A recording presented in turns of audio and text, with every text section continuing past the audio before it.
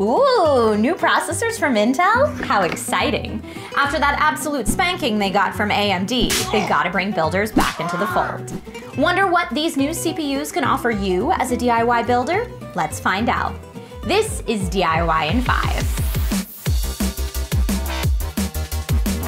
Hello everyone, I'm Trisha Hirschberger, and in this video we'll be going over Intel's 10th generation CPUs and what this new tech means for all of you DIY PC builders at home. If you find the tips in today's video useful, please go ahead and like, subscribe, and hit the bell so you don't miss out on any future tech tips.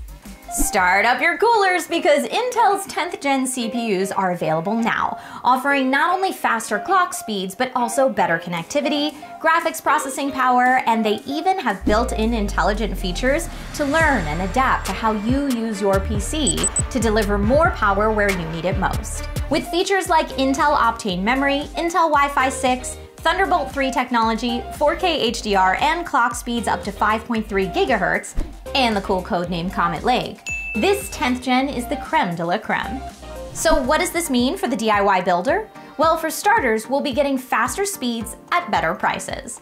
The new i3 essentially has the same specs as the last 4-core flagship i7 7700K from 4 years ago.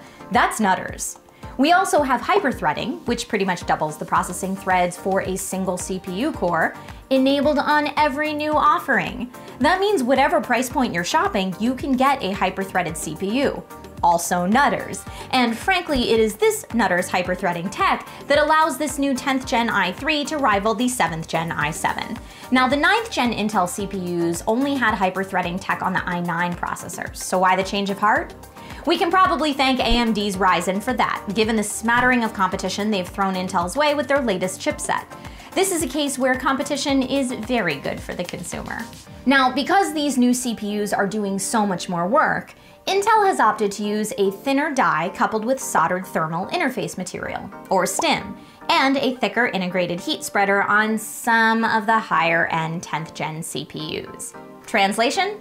Better cooling equals improved performance and more overclocking potential. Huzzah! Sounds awesome. So what's the downside?